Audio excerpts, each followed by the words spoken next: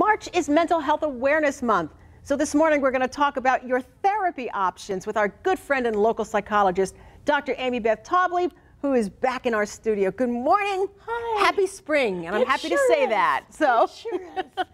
Dr. T, we also want to let people know that you have invited them to call. So if you have questions or calls about what we're going to talk about, by all means, join us at 644-9840, right?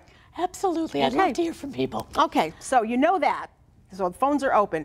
Should we start with when is therapy needed? Sure. Okay. And you know, sometimes therapy is needed even when it's not needed. What I mean by that is things do not have to be going horribly in your life. You don't have to be chronically depressed or anxious or fearful. Sometimes, because life is what it is, whether we're talking about family, whether we're talking about what's going on in the job, the list is endless, as you know. Sometimes it's useful to spend 1 or 2 sessions talking with someone, just running things by and saying, what do you think?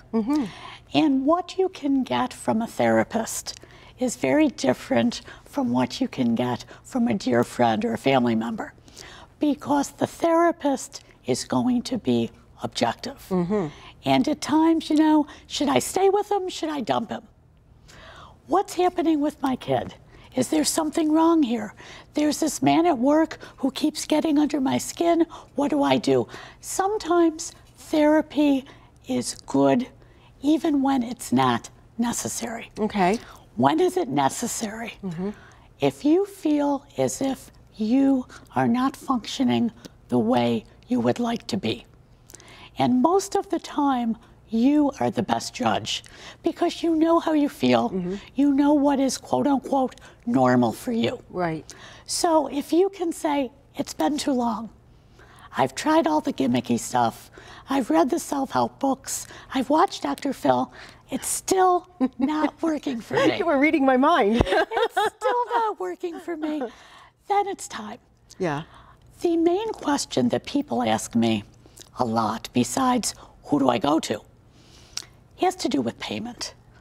And you know, we can say it's a shame, but it's a reality.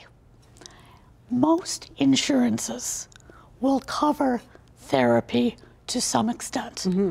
And the reason I say to some extent is even within the same insurance company, there are many, many, many different plans. So what you want to do is call your insurance company and ask them a couple questions. First, you ask them, do I need a referral for mental health? Then you ask them, do I have a high deductible plan?